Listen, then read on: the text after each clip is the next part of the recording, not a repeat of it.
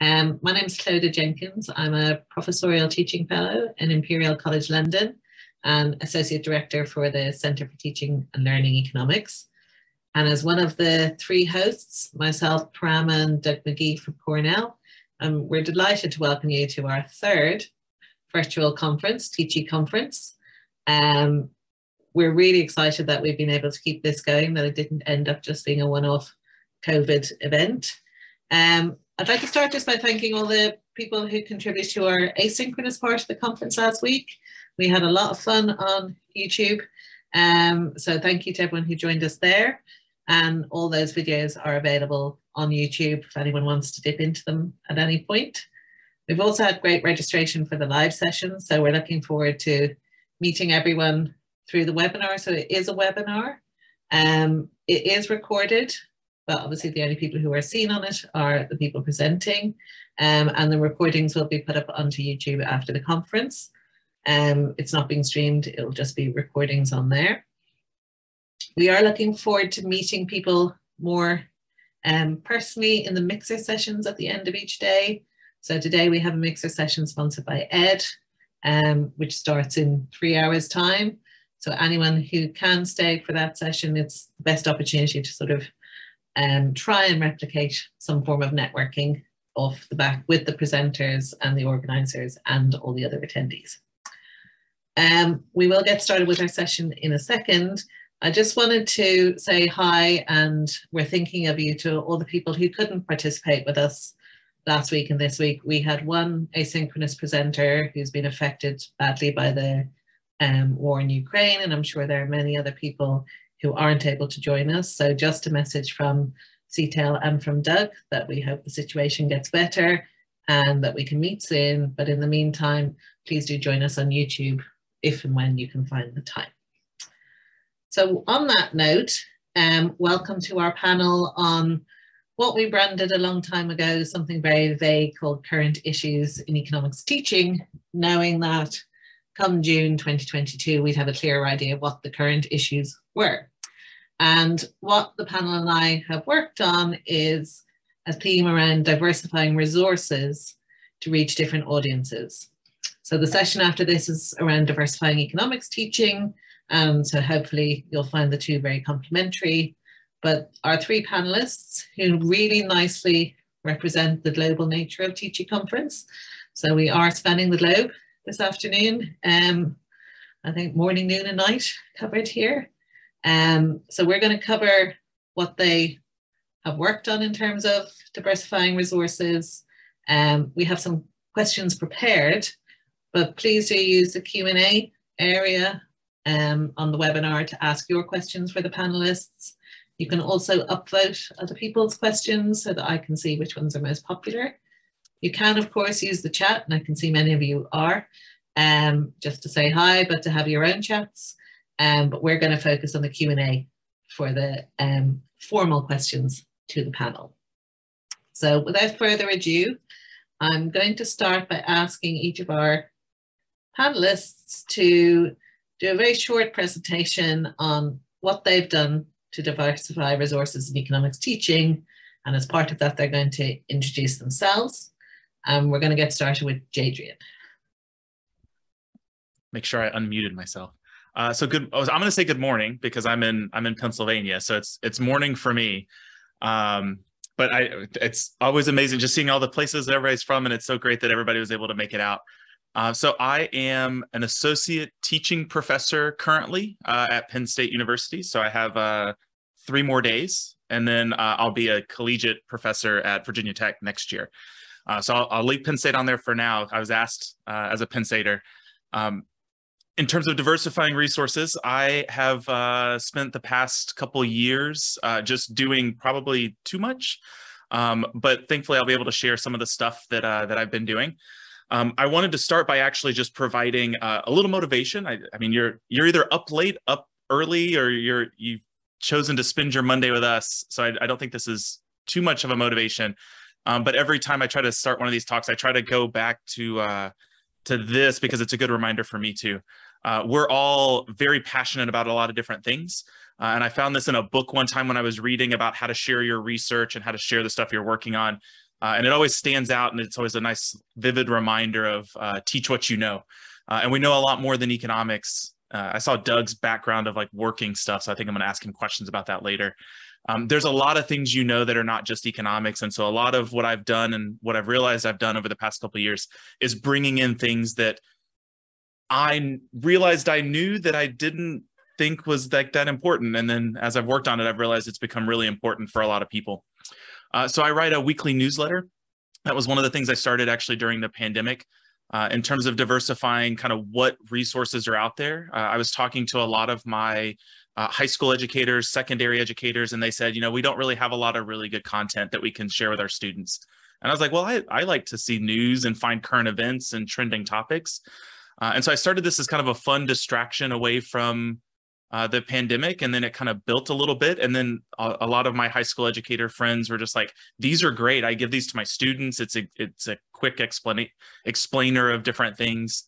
And so I was working on it actually before this. So it'll come out Monday afternoon today. So if you're subscribed, you'll get one, and it's a lot of fun. But I realized that like what I was working on before in terms of resources were very targeted towards American audiences, people who taught like me, and people who were teaching at college level. And I realized there was a whole host of other people who needed other resources that just either weren't getting it or weren't being included in the conversations. And so at least for my newsletter, when I write it, and there's other newsletters out there that are targeting different people at different levels. I just really like learning stuff. So I write about just some of the weirdest stuff every single week. So these are just 5 of them from last week or last year. But it's everything. And sometimes you can kind of tell maybe by the topic what the actual like economic content is. So it's things from like common resources to the Nobel Prize, one's about incentives, one's about monopsonies. And so what I wanted to try to do is help high school educators really explain the news to their students. And I think that this was a good way to do that. So this is a recent project I've started. Most of you maybe are familiar with my economics media library. This is the one that kind of has ballooned into a massive thing. It's got video clips from television shows, movies, commercials, stand-up. There's like 600 videos on the website. If you've never seen it, you can lose hours playing with everything on there. But this was part of that diversity of resources. It started as my way of helping my students, and it's kind of ballooned into helping a bunch of students. They're all kind of set up with a small clip, a description, people send stuff in. And so it's a really great common resource. If you have great media clips, please share them with me. This is probably what I think I've been doing this for years now. This is probably what I'm most known for. And then last year, maybe 2 years ago, we realized that almost all the clips on this website were from US sources, US movies, US TV shows. And we didn't really have a lot of international pop culture. We have lots of international students. Economics is clearly taught in other countries. And we said, well, why are all of our resources English-based and really based out of the United States? So I joined a couple co-authors. You're going to see Wayne's name pop up here on a lot. So Wayne, I don't think is super surprising that he's on these titles. We came together and we started to put international resources together. So whether you're in an English-speaking country, whether you're in a foreign country, you can also use pop culture in your classroom. And those have turned into really cool publications that have like actual hands-on teaching demonstrations. So whether it's microeconomics, just grabbing clips from around the globe. I know this is Promise favorite, is using K-pop in the classroom. So we've talked about different ways that you can use K-pop songs, whether it's principle stuff, whether it's behavioral, game theory, indifference curves, upper level, lower level, all sorts of stuff. Wayne and I have found a partnership that I think has worked really well. Wayne was part of the asynchronous session and talked about our use of Squid Game, and that's the one that we're working on now too. So if you like Squid Game, or if we have a website set up for it that you can go in and grab video clips for your classroom. We try to cut out a lot of the violence when we could. But just trying to find resources that other people could use that was just a lot of fun. And it kind of all centers back to this idea that like, I like media, I like pop culture in the classroom. I like showing economics to other people. That's what I feel like I know. And as a result, like I think it's diversified our resources tremendously. So thank you for this, for letting me be part of this session. I'm excited to hear everybody else's conversation as well. Fantastic. Thanks, Jadrian. I'm going to hand over to Annika now to introduce herself and explain why she's here.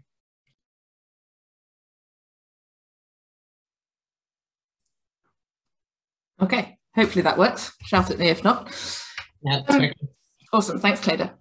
So hello, my name is Annika. I'm a senior lecturer at the University of Bristol, and I'm going to talk about some of the big content and structural changes that we made to the first year curriculum, actually back in the academic year 2021. And when I say we, I really do mean we, because this was by no means me alone. There was a big team behind this project, including Christian Spielman, Sarah Smith, who did a lot of the structural changes, Danielle Gietzer and Babak Somek, who did a lot of the actual content, certainly the majority of the content design. Okay, so what did we do, and most importantly, why? Hopefully this works. Well, first let me start with the why, and in a way I could say that the really short explanation of why is, well, because it was the year 2020.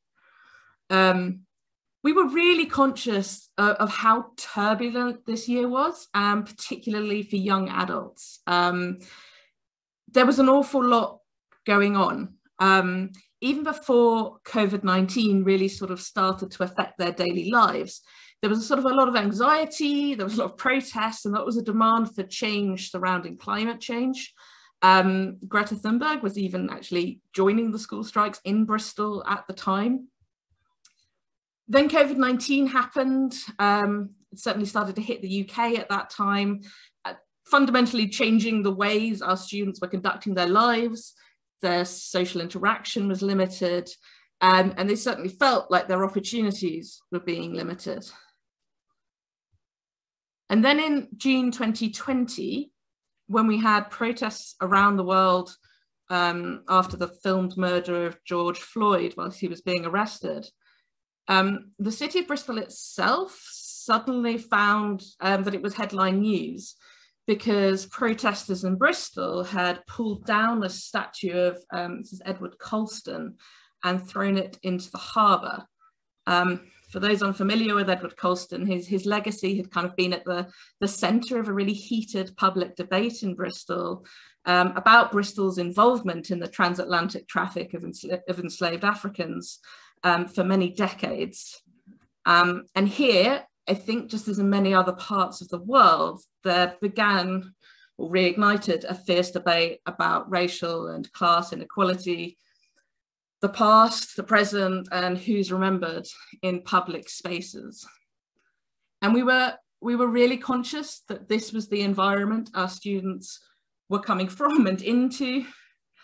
And we were very conscious that amongst all this, they were kind of just expected to start at university and start an economics program. And suddenly just talking about things like price elasticity of demand and markups and so on didn't really feel like the right way to go. We know very well from open days and talking to our students that what drives a lot of them to study economics is the big questions about climate change and inequality. But the way we had things set up didn't really seem to address that. I mean, we use the core curriculum, so things like inequality are at the start, but it didn't really feel like there was a space for student exploration of those topics in the amount that we would want. So we wanted to make sure we created some of that space for them to sort of really consider what economics does, and in some case what economics doesn't do, and what economics might have to say about some of these topics. And so here's how we did that. We had a series of 3 6-week projects, and these took place throughout the year, and they had quite a lot of class time attached. There was a weekly 1-hour class. A class at the time was about 20 students. And students would work in groups to produce some kind of output depending on what the project was. And the idea was that it was quite synoptic, so they would draw on all the skills from all the units that they were taking. And you might wonder how we found the time to do this. And I'm going to say that sort of accounting magic was done by thinking very carefully about how we used the hours that were allocated for personal tutoring. So there are 3 projects that they did. You can see on the right there, each had a very different focus. So project 1, for example, was an extension of something we've done for a long time, which is the first year video project. We've run that for several years. And we asked them to focus on reporting in a 5-minute video on an aspect of inequality in Bristol, and how that inequality has changed in Bristol, either looking from very far in the past to the modern day, or really focusing on policies that have been implemented in the modern day. And the other projects were on climate change and COVID-19, but looking at the global south. These are some of the outputs you can see that they generated here. Okay. So yeah, as I say, the idea was really that no project was too directed. We really wanted to allow students to sort of explore and take ownership of the task as best as they could. But with a lot of weekly supervised support so that those discussions could really be guided. I'll stop there. These guys are good. As soon as I wave my glasses case, they're stopping. Finally, I'll pass to Arjun to introduce himself and his topic. For some reason, it seemed to be, the share screen seems to be disabled for me. So I'm not sure exactly what's happening for that. Oh, you can try now. Okay, let's try. Yep. Thanks. Okay, all right.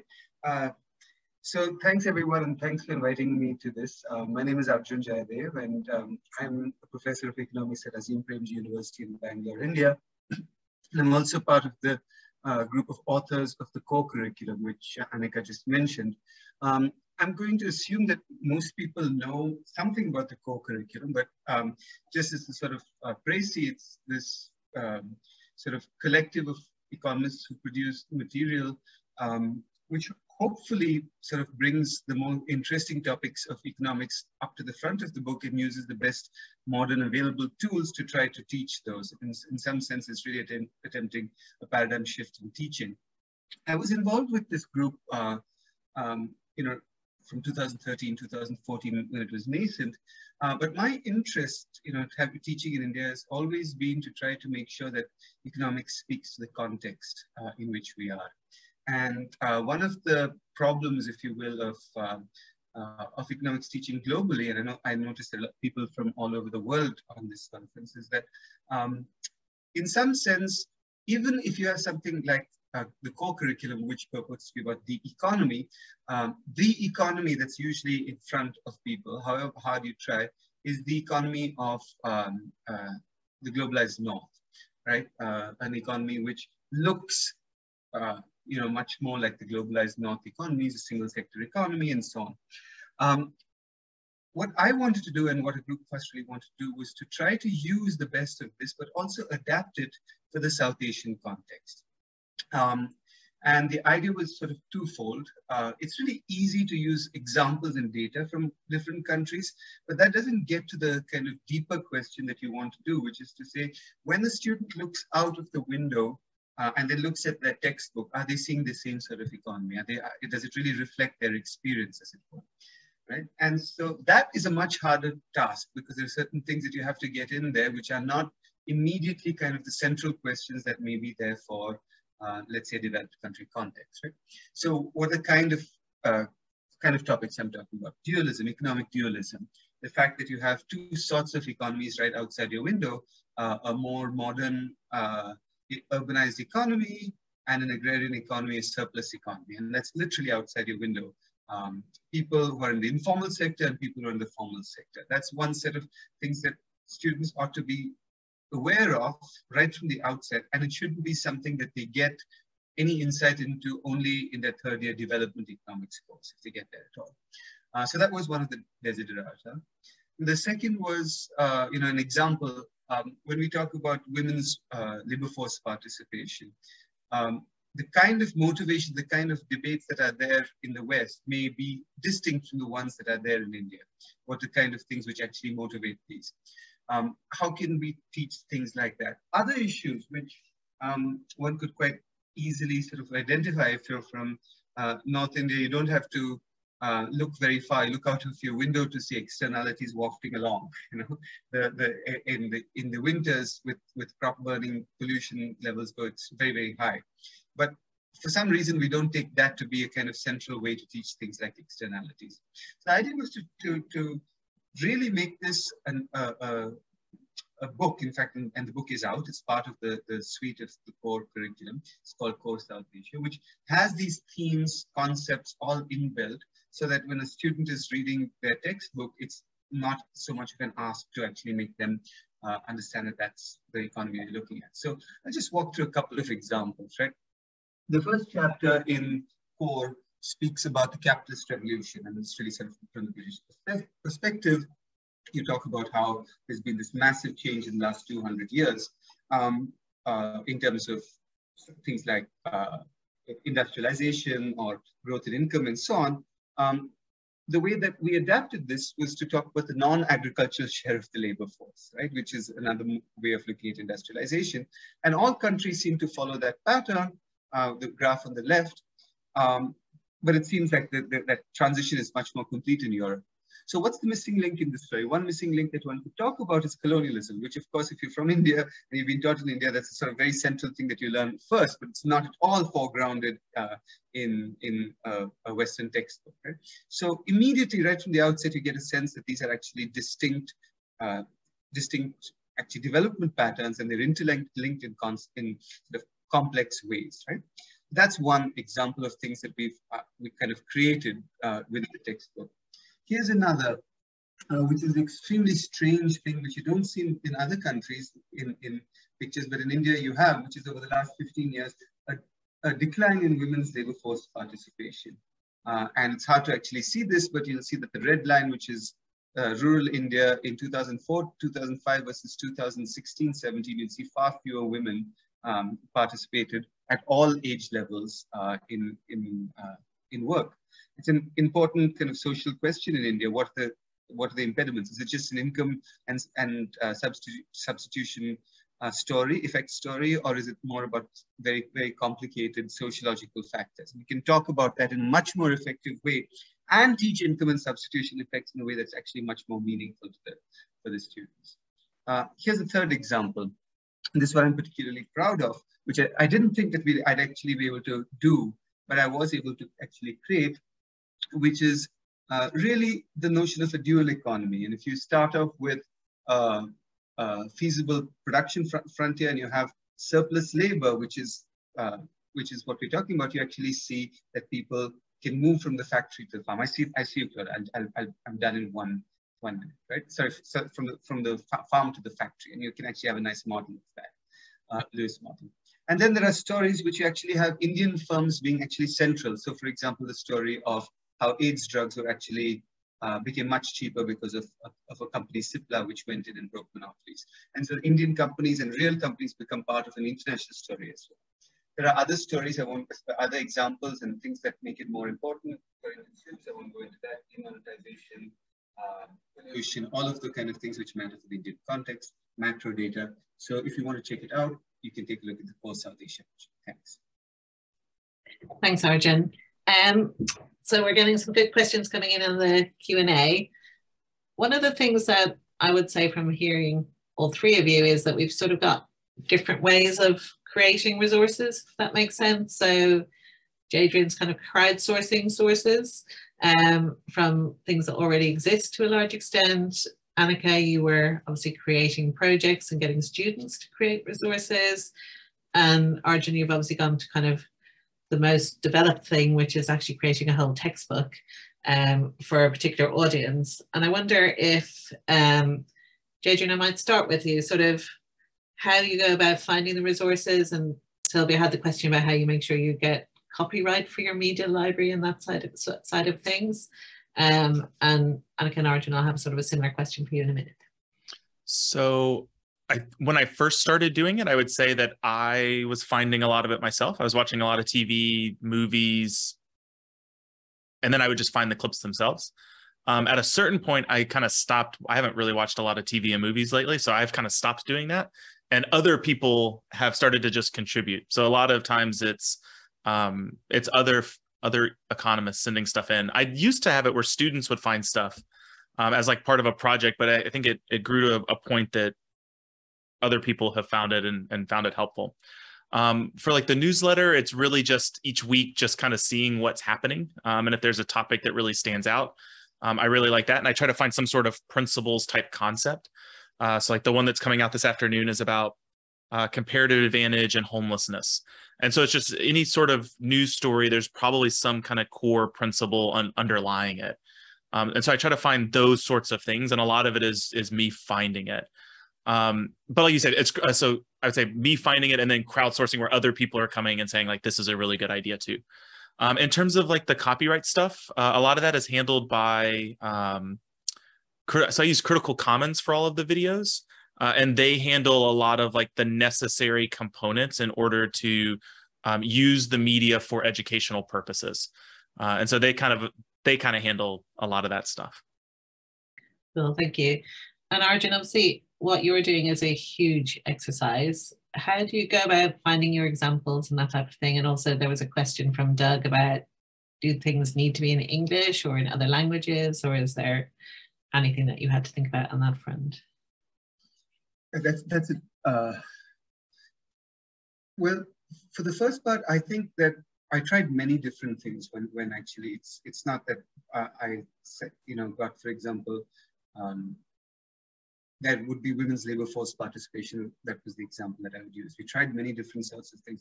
I guess it's because there are certain things in the Indian economy that we really want to foreground.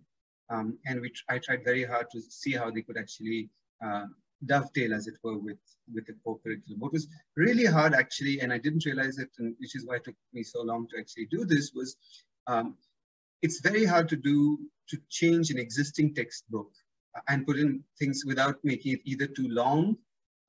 It's, for everything that you put in, you need to take something out, and that can be extremely difficult because of the interdependencies.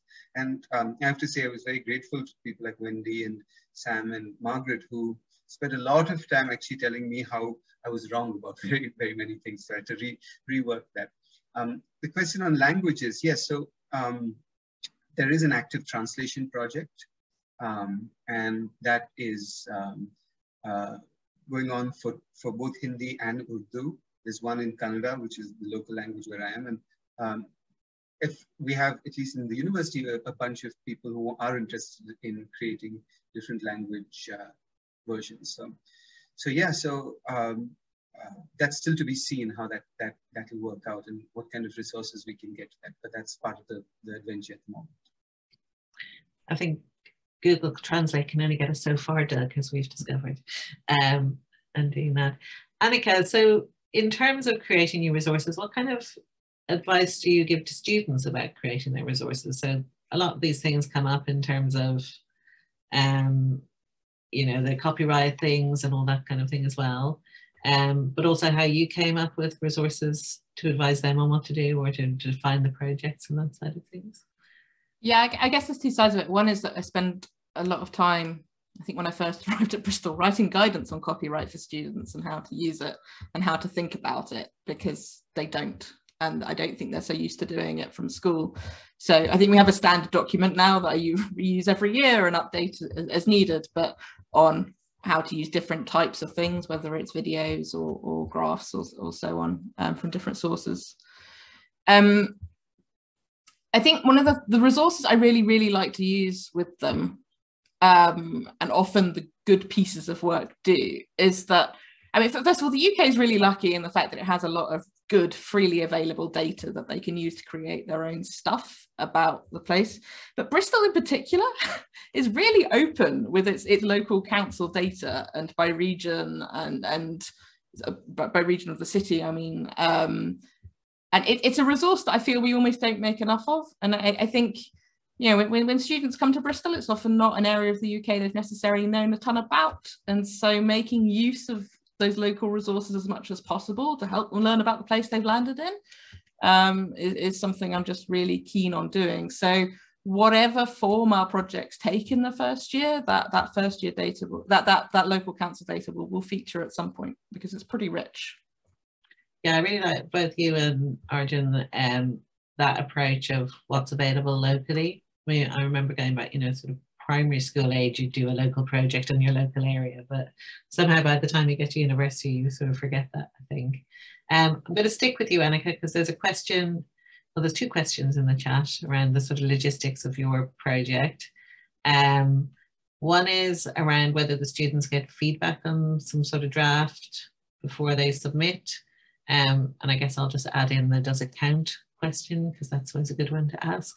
And then a second question from people wondering, Carlos in particular, but he's had a lot of likes around, what do you mean by lots of weekly support? I know you made the reference to personal tutoring as well, and the kind of about the support and resources they need to do it well. Sure. So I mean, it helps if I describe how it actually took place. So the idea, certainly at the beginning of the year, was that there would be a weekly class, so an hour in a classroom, and each class would have between 3 and 4 groups working on 3 to 4 projects within it. And that hour, so you'd spend, when you would first start the project, I might spend half the class presenting it, and, you know, here's what we want you to do and the types of things you need to look at, and here are the stages you might need to go through to reach the output you need. But then classes after that would all be like, okay, so by the end of this class, I want you to tell me what you're going to do by the time you come back next week. And then when you'd come back next week, we'd spend a good 15 to 20 minutes discussing each group's project. Sometimes in an isolated group while everybody's talking, or sometimes we'd share that as a group together. So to me, that feels like lots of feedback, getting a sort of weekly checkup on how you're doing, and being able to talk through any problems that you're having, problems like copyright, or where do I find the data, or how do I present this? So I think I think that kind of weekly feedback was actually far more important than the final feedback they got. But each group project did get proper written feedback at the end as well, on what they'd done well, what they would need to consider for the future. The work itself didn't directly count. They were required to participate in and submit a project as part of a group, and there was we had a form where students could fill in to sort of say how they felt they'd contributed to the group, and if there were any big issues that arose that might need us to check out. Was somebody completely free riding? The way I guess we really incentivized it, though, was not through that method, but by the fact that the assessments which did count on the course required very similar skills. So they very closely mirrored that. So there was absolutely every incentive to try and engage with that. I used to say to them, get all your mistakes out of your system in this project, and then your final piece of work will be better. That's how it worked. Very good, thank you. And Arjun, in a sort of similar vein, but maybe a bit more big picture, what kind of challenges did you find making your materials more authentic, and sort of things that students wanted to sit down and read? As I mentioned, was really trying to make it something that that dovetails with the larger project. I think that was for me the biggest challenge, because in some sense there are distinct economies and distinct things that people want to foreground. To be honest, I didn't find any difficulty. One thing that I've been very grateful about was that once I started teaching about this, it didn't feel unnatural to the students at all. They were just learning about whatever it is they were learning about. And just so happened that the concepts came along with that, which is what I was really aiming to do. So I think that the biggest challenge is to try to actually conceive of something where the Indian economy, whichever economy you think of, is not an afterthought or not a pathology. And that actually is something that's so pathology is too strong a word, but not a sort of departure from the norm. And it's not a departure from the norm. It is what the economy has always been, dual economy and so on. So that challenge to try to always foreground, what is being seen and what the students actually will see, that was actually harder than I thought. It took much more effort for me, and that's, I guess, part of the training of economics. It's probably much less so in other social sciences where certain things are considered fine from the local area, but in economics, if you will, there's early imperialism of economics, and it doesn't seem natural anymore to talk about say the Indian experience except as a development economics course. I think that was the biggest challenge. And would they have done any economics before, or this is their first? This is their first. Yeah. This is their first time, and so by the time they're at the end of the first year, they're much more informed about the structure of the Indian economy than most other students, and they're not just looking at, say, an income and substitution effect, in abstract, or thinking about ice creams versus whatever it is. But also have no preconceptions. So one of the issues because they come with may have done some school. I think also, and I should say, it also treats them, they don't realize, but I think it comes sort of implicitly that they treat it with more respect as a result, right? That they're co-equal investigators into the world around them. That really is very, very powerful. Excellent. So Jadrian, a challenge is time. And there's a question in the Q&A. Oh, wait. Cloda, you muted yourself. There. Preempting you answering. So yeah, the challenge of, I mean, my question is, how do you have time on a Monday morning to write a whole newsletter? But even just thinking about a course, do you leave things out? How do you manage all of that? So for the newsletter, most of it's coming from the week before. So during the semester, I write it like on Sunday nights, or at least get a head start on it on Sunday nights, thinking about like what I want to do, what topic I want to do. The more I do it, the better I get at it. So there's kind of a pattern to each one, and it kind of goes relatively quick. In terms of like the course side of things, it's exactly what Arjun said earlier, right? Like whatever you put in, you have to take something out. And so every time it's thinking about, do I want to do this video clip? Do I want to do this example? I go back through and I look at what I've already done, and I try to figure out what isn't working well. So I am kind of a meticulous tinkerer when it comes to my principles class. So I've taught it for years, but I still go through and I print the slides, and I'm like, okay, I got to this point, but this I need to get rid of. This didn't go well. And that's where a lot of it comes in, is if I feel like a video clip that I've used is getting too old, or the reference isn't working, or I don't feel like it's doing what it's supposed to, then I go back and I kind of revise it. So that's where a lot of it is. It's not just kind of piling and more each time. It really is kind of careful taking stuff out, putting stuff back in. I've realized a lot of it, especially with the pandemic, that there's a lot of things they can do at home on their own. So I started to do more pre-class related stuff where I said, I need you to watch this video clip before, because I was spending a lot of time in class explaining something that I think they could have done with a video explanation much faster. So that's really been a lot of help too. Yeah, I think that's something a lot of us have discovered, this sort of, you can watch this video of me deriving something and talk about it later. Yeah. Annika, the other challenge which has come up in some of the questions is around scale. So how many students you have and how many instructors you have and how you manage that. I love the scale question, because I used to say my classes are really big until I went to the C3 conference recently and realised they're tiny. But no.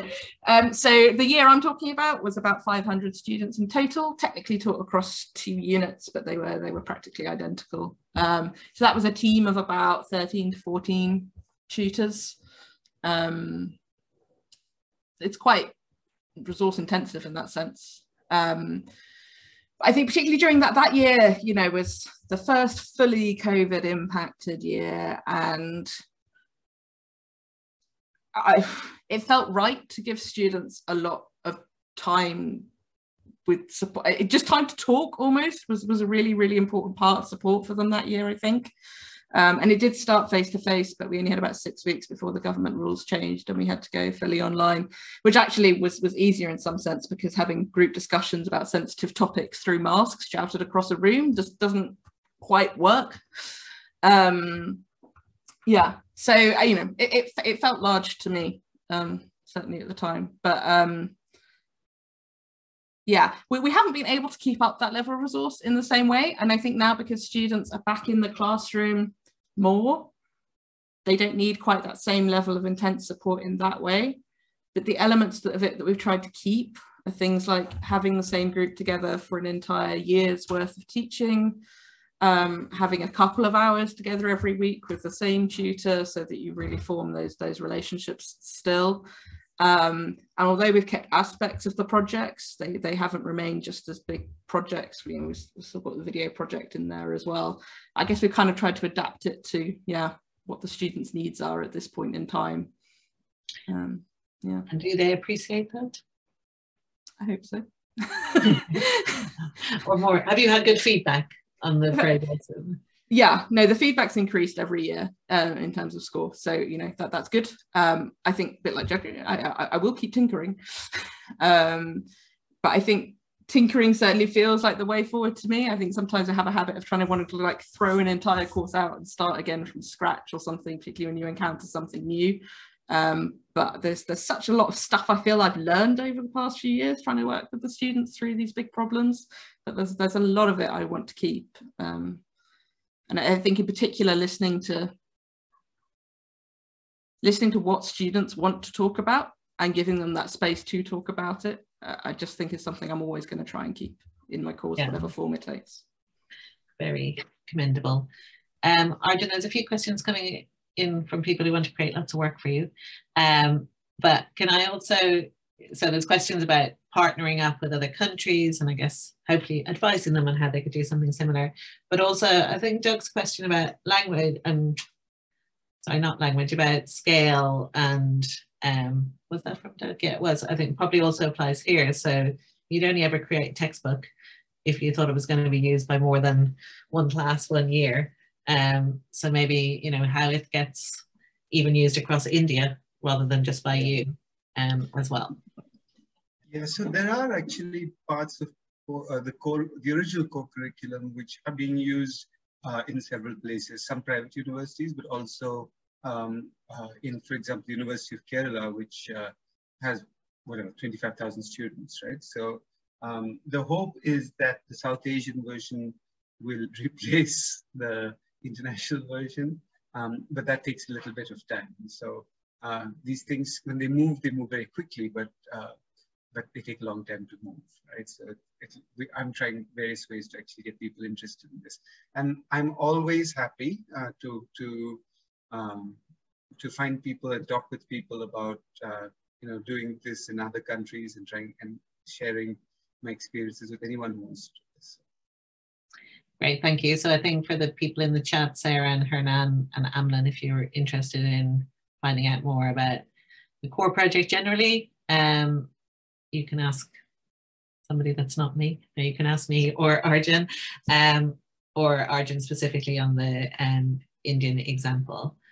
I think, so although it's in the chat, I'm not supposed to be looking at it, I can't resist the incentives topic. So, Jadrian, what incentives does your institution give you to do this teaching in this kind of way? Which institution? So I'm guessing the one you're moving to. I wouldn't like the one I'm moving to is very supportive of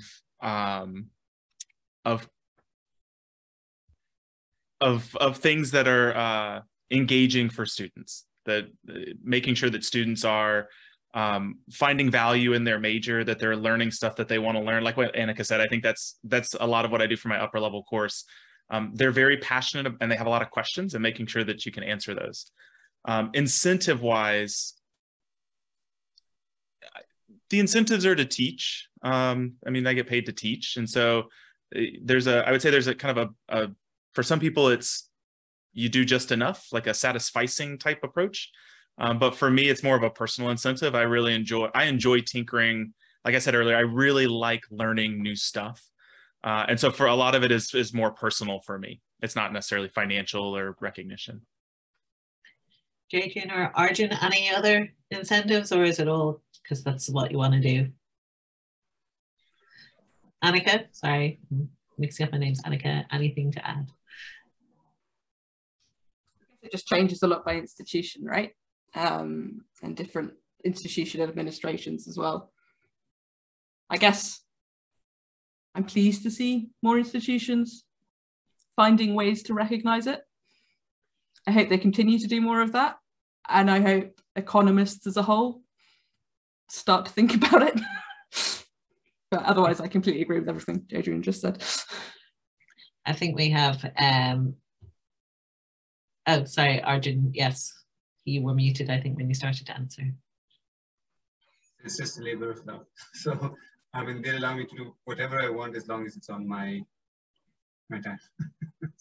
Yeah, which is the middle of the night for this, obviously. Yes, yes, no, I think we're all in the same boat. So another challenge, which I guess I'll throw at you, Jadrian, from Carlos in the Q&A, is around keeping students motivated. So you can imagine something like Squid Games or the media is entertaining for a while, and do they fall off in terms of their interest? Or do you make sure like that how do you make sure you keep them engaged through the whole term? So it's definitely, it's kind of like a buffet in class. I mean, there's just so much, there's so many different things. So what I have found is that, so I teach generally like a 50-minute class. And so I may have a couple video clips at a time, maybe. I'm trying to think of like an average day would maybe have like 2 or 3. But it's just kind of constant change throughout the whole thing. So we might talk for a little bit, stop, do some polling questions, watch a video, have a follow-up polling question. But then like the next day might be completely different. It might be a little lecture, some sort of in-class activity, followed up with a video clip, and then a polling question. So I do a lot of polling questions. And so a lot of it is, it's not one type of media the whole time. So it's not Squid Game the whole semester. It really is just like, I'm trying to think of all the different ones. It's everything from like I Love Lucy to Squid Game to all of a sudden there's a country music song. Like it's all sorts of stuff. And I think that's really helped, because when it pops up, they can see the preview of what the clip is going to be, but they generally have no idea what it's going to be. Like they don't know what the connection is going to be, what the story is going to be, because for a lot of them, even if it's The Office, there's a handful of people who haven't seen The Office. And so for somebody, it's going to be new. For somebody who has seen The Office, they're going to see the clip, they know the scene, and then their next question, there's that like little curiosity, like, what does this have to do with economics? Where is he going with this? And so I think it's kind of helped on both sides, whether it's something they've watched before or something they haven't watched. That's really what kind of keeps them engaged. Is I've noticed that they just want to know what the application is. And do you, presumably being a nice US university, you assess through the term, so that helps people engage through too as well? Yep. Is the assessment linked to the media stuff, or is it more? Yeah, it depends. So it definitely depends on the clip.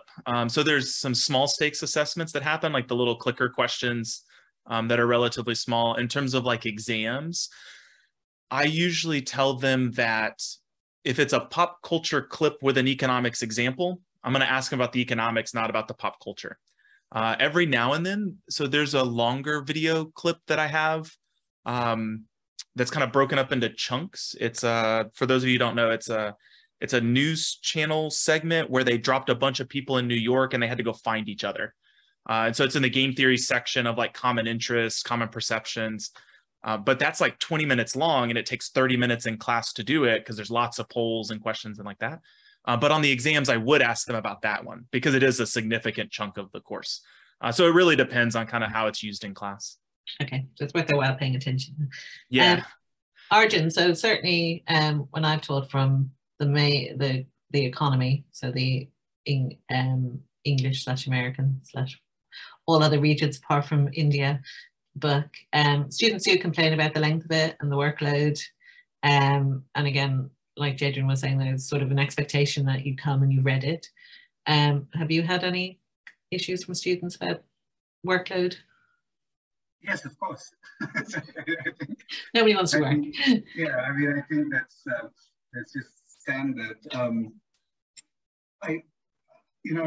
It's with any, you may know in the context, with any textbook, there's a big kind of market for notes from the textbook, right? And note version or Cliff Notes versions. And those make their way around, and some people only use that. But one of the advantages or disadvantages of the core textbook is that you really can't get away with just, the examples change, the kind of questions change, which makes it very hard to actually have that. So it's an ongoing problem. I mean, it is too much. We do want to teach too much. It's too much to read. I mean, one thing that I'd be curious to hear from people is it's gotten worse over the last 2 years.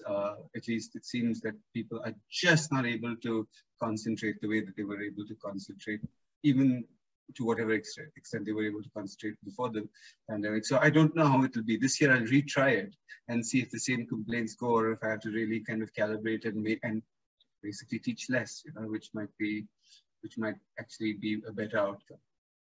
Yeah, I think that's a good point. I think we found that we have to kind of direct-mate sections of a book or that kind of thing. So prioritize these bits if you're short of time or short of brain space, whatever it is that's causing it, but it's a good point.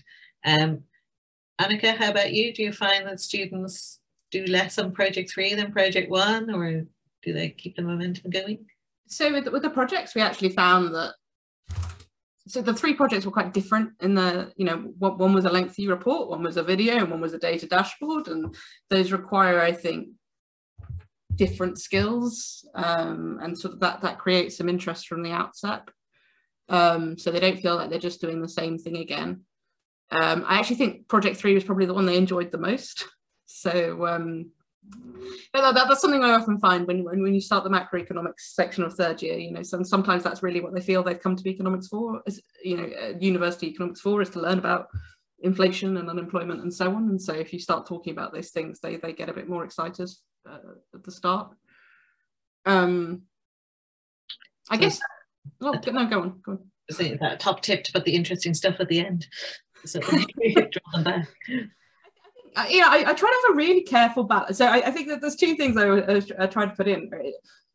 One is you need some novelty to keep the interest going, and whether that's different assessment types, different videos, or something different in the lectures, that's kind of one thing. But you have to balance that with the sense that students also like predictability quite a lot, right? So if you're going to have lots of novelty in things, then you have to keep things looking the same. And, you know, the 3 projects all had the same setup in terms of the brief and how to submit and how to work together and what was going to be expected of them, and the grading criteria were expressed in very similar ways. Yeah. But, you know, fundamentally, they did have to engage in something to pass the course. So, you know, I guess that was something that incentivizes them. Yeah, but they certainly do have fluctuations in their attention throughout the year, I think. Jadrian, anything on Arjun's question about whether you think people's capacity to engage or the amount they can absorb has changed over time? I'm trying not to be cynical. I think the cynical answer is like, yeah, of course they can't do as much, but I think it depends. So it's changing preferences for how people want to learn stuff. You know, I tried to switch. I like to read, but I recognize, especially for a lot of 18-year-olds, they don't want to read a book necessarily. And so I've tried to switch to podcasts, but then I found that reading a podcast like as a digestion type to learn is much different than just listening casually. So I've noticed that I've tried to do, and this goes back to, I guess, Annika's point too, a lot more structure on my end of saying, here's how you should do it. Like, I'm going to assign this podcast. Here's a resource for how to listen to podcasts from an educational standpoint. You know, here's reading a chapter, but here's how to read a chapter for educational purposes. So I've started to build in more of that structure. But at the same time, I think that kind of goes back to your question on the issue, is that now there's more things in the course they need to do. It's no longer just listen to a podcast. It's listen to a podcast and read this blog about how to listen to a podcast. And so I think the students who take that recommendation early on end up doing really well in the course because they realize that those resources are there for them. What I've noticed is it's lost a lot of people. I think I've lost a chunk faster than I usually do because there's more stuff. So I've started to use more of my resources and my time of like directly reaching out, either through emails of like, hey, you're falling behind early intervention type stuff. I've done a lot more of that. And I just realized it's a time shift. Instead of telling them how to listen to a podcast, I give them a link and then I spend that time with the people who didn't look at the link. Yeah. And that's been a lot of it. Yeah, I think the sort of feedback before the feedback and the feedback after the feedback. It's a lot more feedback. They have other stuff they want to do. They're just like us. They're really not any different, and they all have different preferences. Yeah, and they're all optimizers. We have to remember that, even if they're not very good at it. Annika, there's a question for you from Doug about whether your projects are embedded in any way into the first year econ course, and if so, did you have to take material out of that, or they're totally separate?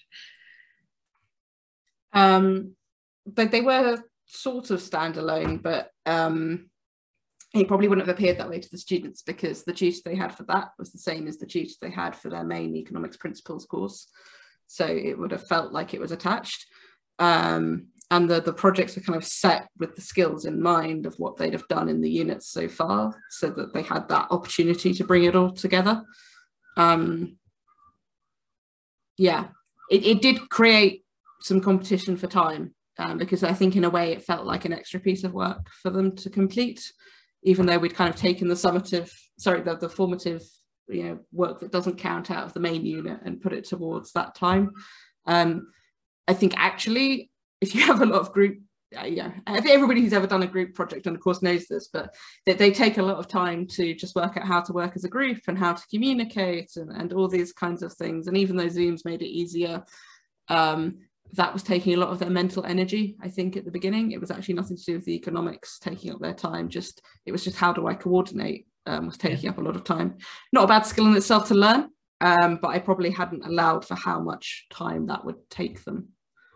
Yeah, I think Jonathan Boymel from Melbourne had a nice thing on LinkedIn today about how if you're going to do group work, you have to teach them how to work in a group somehow, which nobody's ever taught me how to work in a group. So, but anyone who works with me knows. Well, no, but for that reason, I think, you know, the other thing to keep in mind, I think with group work is it has to reappear later in the curriculum as well, right? There's no point teaching them to do it once or twice and then they never do it for the rest of their time. You know, I think if I had infinite resources, that'd probably be one of the things I would do is implement compulsory group projects in every year group, but I don't. Yeah, no, I'm teaching somewhere where they have that basically, and there's so many complaints that now they're talking about getting rid of compulsory group projects. So there's no one way that works, I think. And shout out to Steffi for her. That's a really nice idea actually, to have something around if you are running behind, focus on this kind of ideas, because I think Jadrian's right. The engaged who have time on their hands, and some students had a lot of time on their hands in 2020, 2021, at, you know, nice comfortable homes, and they had time, but other people are in a different position. So I have that conversation a lot in office hours with people around, I'm just way behind, should I drop out kind of thing, and then you start talking about, okay, actually, well, what you can do is this and this, and, you know, catch up this way. I'm conscious that before we met, I asked you a general question about what challenges you face creating these new resources. Is there anything that we haven't talked about that anyone wants to flag at this point on the challenges? I'll add in just because I think Doug and I had a little side comment in the chat part. One of the challenges I've had is overcoming myself in the process of creating these things, because I'm an expert in the stuff that I'm doing. And I found that the deeper I get into these things, I tend to forget that they don't know. And I think Annika mentioned it just like right at the end, like if there's group work, you have to teach them how to do group work. We go in assuming that they know how to do those things because it's just so natural to us. That's been one of the challenges that's been really tough for me to overcome. And even just using media in the classroom, I realized that when I would introduce an international clip, so like even Squid Game is so popular, I would still take time to really kind of better describe the scenario, but I wasn't doing the same thing with like the US clips, like so the stuff from The Office or Parks and Rec. I would just say, oh, here's a scene, you know, I'd kind of give a very brief one, but recognizing that like there's people who haven't seen both groups, or there's groups of people who haven't seen each show. So kind of overcoming myself was a really big challenge, and I try to do a lot better job of just like recognizing that I have gaps in that knowledge area. Yeah, I did the same, assuming they knew how to find a reading on the reading list in the library, and then discovered that they didn't. Annika, any challenges that we haven't talked about that you wanted to flag?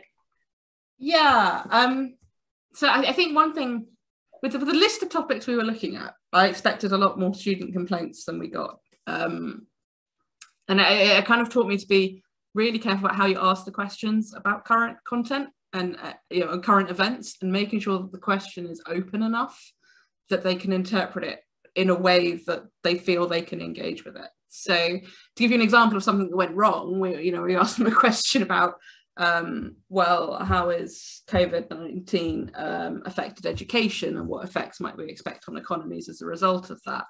And I had a complaint from a student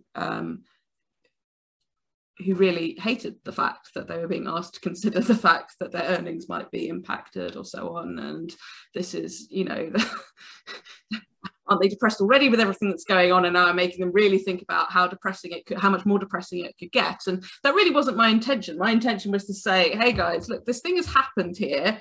Here's your chance to be empowered and say, what do you want to happen? You know, what policies do you want in place to help you recover from this and make sure that you get the future that you're entitled to? But that really hadn't come across to them in the way that I phrased it. And it was fine. And, you know, we spoke to the student, we gave them alternatives and choices to deal with it and all that kind of thing. But it did teach me a lot about how you really have to keep the questions open and give them ways out if they don't want to do the obvious thing. You know, we wrote this question with COVID-19 in mind, but don't feel you have to talk about that. Here's some other things you could talk about if you want to. I think was something I really, if you want the learning to be empowering, then I think you have to keep it open like that. Very good, thank you. Arjun, any challenges we haven't covered? You know, I think more or less really what Annika and Jadrian have been going over. I think these are the same kind of issues. What strikes me in listening to everyone is how it's roughly the same kind of problems we're facing and challenges we're facing, both you know, contextual or, you know, having to find different ways of finding engagement. I didn't teach this last year, and I'll teach again this year. I'm kind of anxious because I'm hoping, and maybe it's not appropriate, for sort of a reset among the students, you know, that they can come in and learn with each other together, you know, in a way that they were doing before. And what I realized in this last year was how important it was for people to actually be with each other for that kind of learning to happen. You wouldn't imagine it was so central, but and I don't even know what it is that makes it more easy for them to absorb kind of material and actually engage with the material, just sitting together in a classroom as opposed to sitting together on screen. So that's the big hope. I don't know what's going to happen, you know, in another few months. I'm hoping for that reset to happen and to come together. Let's see where we are. Yeah, no, I think we all underestimate that sort of whispering to the person beside you, what did he say? What does it mean? Or even, you know, walking out of the room and going for a coffee to talk about it. It's a huge thing. I just had a question. Oh, Jadrian, there's a question from Doug. Just so you know, the co-hosts on here can't post in the Q&A, which is why they're coming up separately. How do you identify what's popular for students? So you've kind of said, you know, you're very much directed by what you enjoy. Have you tried crowdsourcing from them, or this year's cohort for next year or anything like that? So I generally pick the things that I like. That's a little part of that, like that image earlier, like the teach what you know. Yeah. Because I don't really watch a lot of TV and like I don't watch Game of Thrones. And I think this goes back a little bit in terms of just like developing authentic things. Even if they do like Game of Thrones, and I found a clip that somebody had sent me, they will notice immediately if I stand up there and I try to explain it, like they're going to know that I don't know what's like the backstory. So, you know, I try to watch things that they like. I didn't watch Squid Games when it first came out. I was like, it doesn't seem like something I would like. And then Wayne is actually he prodded me into doing it. And then I sat down and watched it and I loved it. And so I'm very careful about finding things that they like, but also that I am comfortable showing them and that I'm comfortable talking to them about it as well. So that's a big portion of it. I don't show them anything that I haven't already watched or I don't know at least something about. Good point. And Arjun, can I just check? So Jadrian's just mentioned, obviously he works with Wayne, who's in Australia. Do you have co-authors who work with you as well? And I guess one of the things that can happen even with an online textbook is your examples go out of date, or the world changes around you. Do you have plans to update, or how do you think you might do things like that?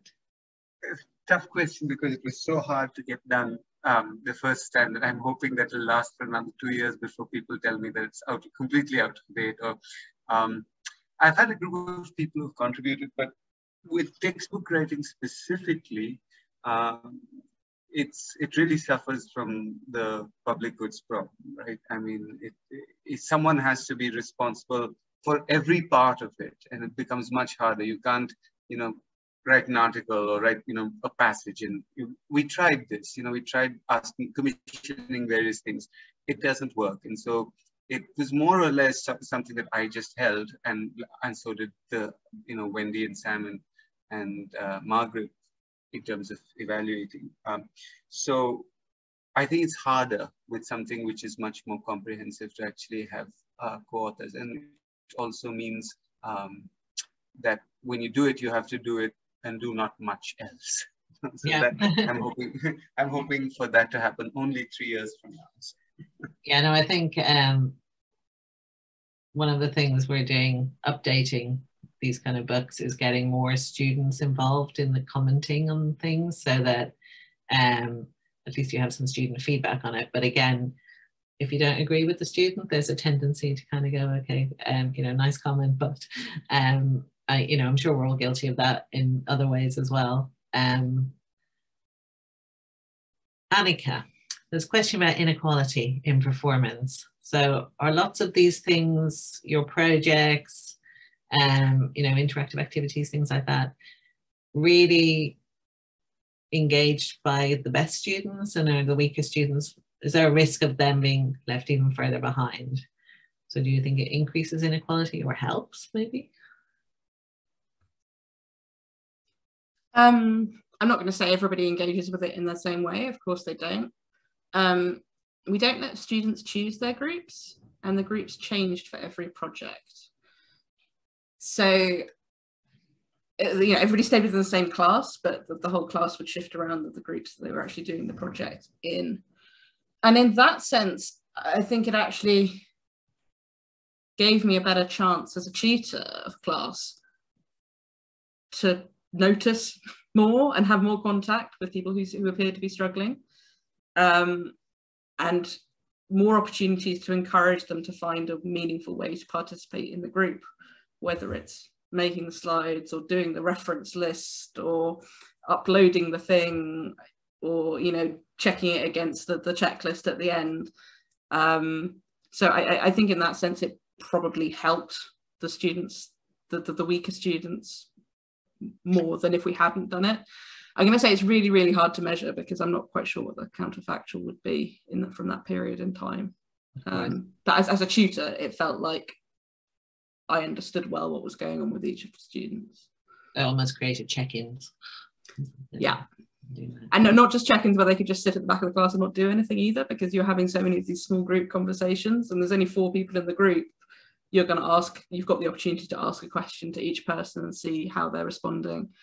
Most of the time it wasn't really an issue with people being like weaker academically, but it gave you more opportunity to notice students who actually just weren't engaging with any material from any unit as much as they should be, because of the type of thing they were saying. And Jadrian, or anything to add to that? Do you think this way of teaching affects different students different ways? It does.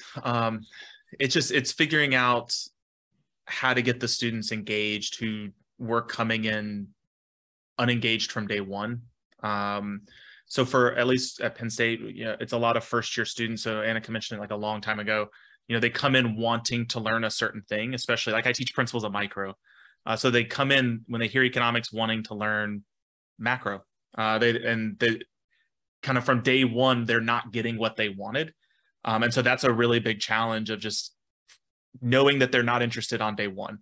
And so if I can bring in different people in different areas, of starting the very first class talking about how we'll answer big questions, and I give them examples of big questions that we've answered, and, you know, just kind of reframing stuff away from how a traditional textbook does it, has been really helpful. So I think these approaches do help, and it's not losing the people who are already engaged. The people who are already engaged are engaged in all of it. It's just more stuff for them. It's bringing in those people who didn't like what we were doing before. Yeah, and I think as somebody who used to always blame herself for anything, you know, if you saw a bigger gap or more fails or something like that, oh, that's because of how I teach. Mm-hmm. I think having some faith in what Doug's put in about the sort of, there is research out there about active learning helping, about group work helping. So if one year, you know, there may be cohort effects rather than it being about how you're teaching. So I think it's important that people don't knee-jerk out of something. And you know, you'll always have students who like it and students who don't. And I think, you know, whatever way you're teaching. So, it's, you know, have some confidence, but also I think Doug's just reminded me, you know, if you've researched how you're teaching and what you're teaching, and you've all spent a huge amount of time on this stuff, because it's a labor of love, then I think, do have faith in yourselves a little bit. An important thing there, though, I think, is if you're teaching with a big tutor team, is you have to make sure you create a lot of time to explain to the other tutors why you're doing it. And I don't know, I'm sure there's lots of people out there, like, I have tutors on my team all the way from, like, professor down to teaching associate, and they come at it from very different angles, and sort of ensuring that the people who are newer to the profession know how to get people to work in groups, because we all know it doesn't work magically. You just stand at the front of the room and say work in groups now, and they won't, and they kind of lack the skills. But at the same time, trying to convince the more senior people in the profession that this is worth spending time on getting them to do it. I found that in a lot of the stuff I've had to do, I've had to really write down, if you're not sure what to do or why we're doing it, here's the teaching suggestion for this material that we've given you. So Arjun, have you come across any pushback or raised eyebrows from colleagues for moving away from traditional materials and traditional textbooks at all? Not really. I mean, that's because we started really with this. We were fortunate that we said we would start with this. If anything, I've got pushback that this is not as radical as it should be, and that's another sort of approach, both pedagogically and in terms of content. But that's, you're not going to please everyone on this.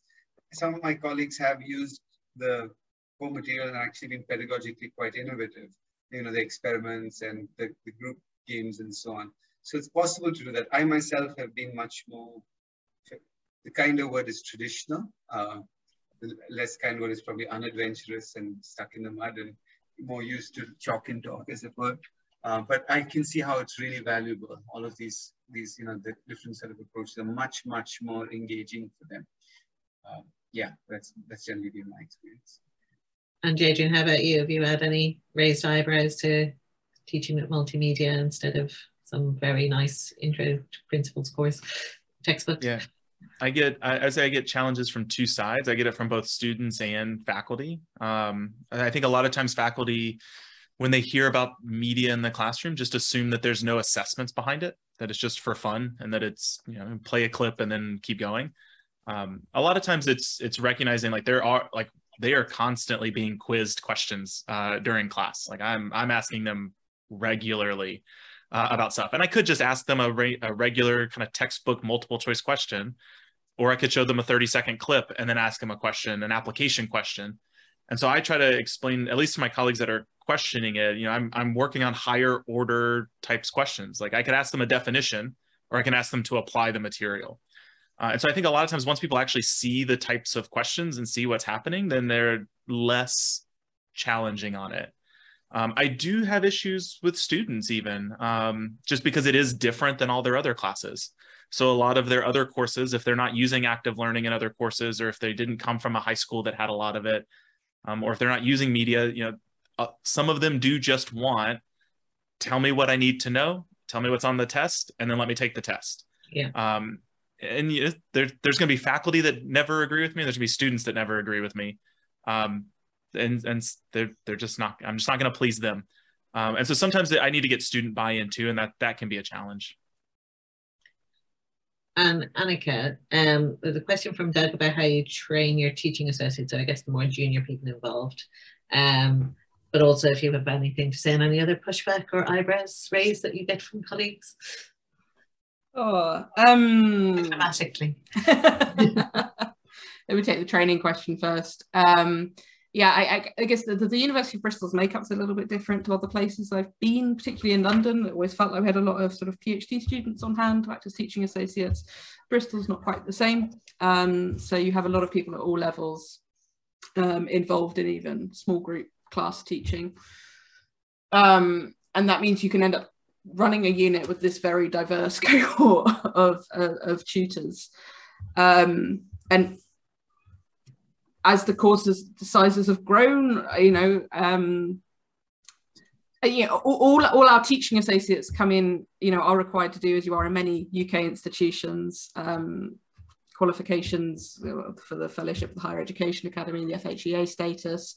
We'll typically go through the economic network training of GTA classes or early careers workshops.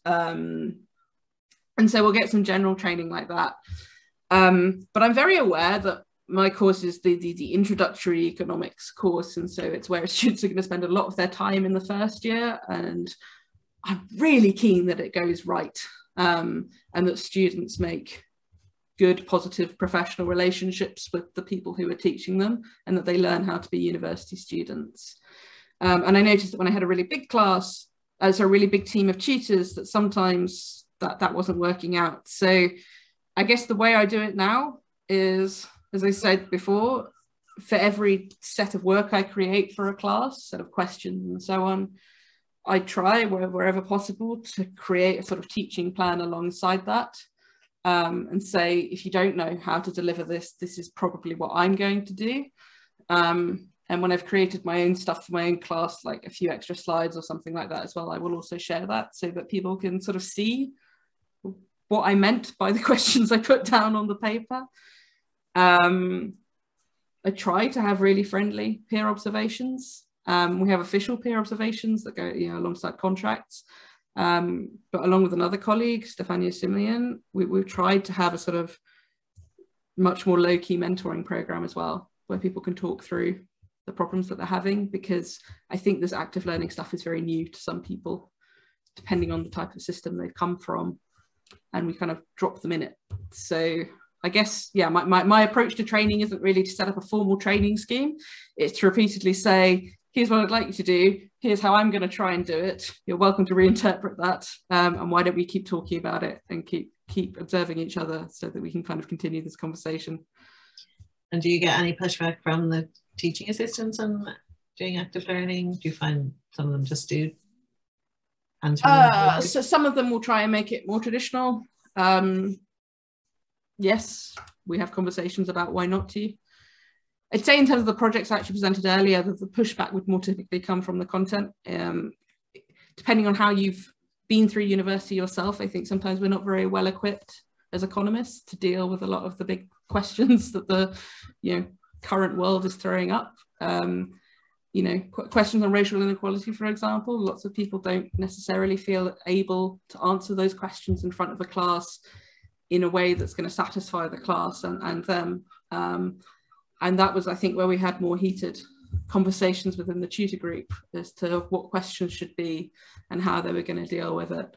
And that's where a lot of the things I said earlier about making sure the questions are open enough that students can find their own way through to a question that they're happy tackling for a long period of time came from. It's kind of just striking me, so Jadrian's point about teach what you know, but actually as a teaching assistant, you don't get to do that. You get told what to teach. So it does create challenges for teaching assistants, I think. But I guess if it's open enough, then they can frame it. They've got to be comfortable or the class isn't going to work. So a bit like with students, really, you've got to keep talking to them. And doing that. Yeah, I think regular check-ins is important. I do that when you have teams of TAs. I think your approach of, there's somebody who did it before, mentoring new people and people talking to each other is quite a nice idea, as well as the friendly observations is quite a nice idea. Okay, so we have about 10 minutes. If anybody has any more questions, that you can put them in the Q&A. But what I'm going to do is just ask each of you if someone like me or any of the 100 or so people in the audience were thinking about diversifying their teaching material and resources, maybe in similar ways to you, but maybe just, I think I need to change my resources. What would you recommend they do to get started? Arjun, do you want to start? Sure. I mean, I speak of my experience. I think thinking about what they want students to actually learn can be a good start, right? I mean, not take what the book says and try to find different resources. That's clearly one way to go about it. But there may be certain other things, and it's a much harder and maybe slower process. But materials will come up if you start with that. And I'm really impressed by the amount of things that people are doing across the world, including in this conference, to try to bring in things from the real world very soon, to bear in the classroom. So I'd say that's the place to start. That's a very good starting point. Annika, what would your advice be? It sounds obvious, but keep speaking to your students. Yeah, I think that low-key feedback on a weekly basis, just of how are things going, what do you like, what do you not like, is a lot more useful to me than end-of-year feedback and formal feedback forms. I think things I've seen other colleagues do recently that I would probably want to explore, and I think is a good idea, is finding well-run focused groups, people who understand the teaching process, people who understand a little bit about economics, having more in-depth conversations with them about what they're learning and what they think they're learning. I think I've seen yield some really, really interesting results. And so, yeah, whatever resources available you have available to you, I think speaking and listening to your students before reacting is a really important stage. Thank you. Jadrian? So one of the things that I think, it took me a couple of years to realize it, but I've gotten much better like since I've figured it out, is that students want to know about you as a person and the things that you're interested in. And so I think it connects a little bit of Arjun's and Annika's comments of like, what do you want them to get out of it? Sharing that with them, like just telling them, I want you to learn this. A lot of times I think we keep that information to ourselves for some reason, or like we hide it because we think we're giving away exam questions or something. Just even sharing things like where you went on vacation. Like, I went on vacation and I saw this. They are fascinated that we're humans, that we watch the news and we go on vacation and we eat dinners places. I've started to just use examples from around town of just like, I went here last week, and students they want to know, like, what'd you get? What do you eat there? What do you eat at this one place? And so I would say be comfortable. If you're comfortable sharing that, I know some people aren't, but if you're comfortable sharing that, like, they are actually very interested in those things. They're interested in the thing, like the movies that I watch, the books that I read, the places that I visit for vacations. I would say be comfortable sharing that information if it's something that you are really passionate about. So if it's topics that you're passionate about, if it's stories, if it's questions you want the answer to, the students like hearing those things. So I think the bring yourself to work message is quite a good one to remember as well in there. I've just remembered I had some slides to share, which I will do now before I say thank you to you. So our next session is on increasing diversity in economics, which obviously connects to this, which will be chaired by Silvia Del Bianco. So we will have a 5 minutes-ish comfort break for you. And then, as Prema has just put in the chat, we have our networking mixer sponsored by Ed, the Ed Discussion, who are our first group, which starts at 6 p.m. London time, 5 hours earlier in the East States, and somewhere where Arjun's asleep, I'm hoping, at that point. I just want to say a huge thank you to our panelists. It's been a really engaging discussion. I've learned a lot. I'm sure everyone else has. It's probably a good opportunity to remind people that we will pick up the questions and anything from the chat that we think is relevant and kind of summarize it. There'll be blogs coming out written by students about the sessions. So do keep an eye on our website and Twitter and all of the places. And obviously the session will be on YouTube as well if you want to share it with any of your colleagues afterwards. So we are going to end this session with a huge thank you and hopefully see you in the next one.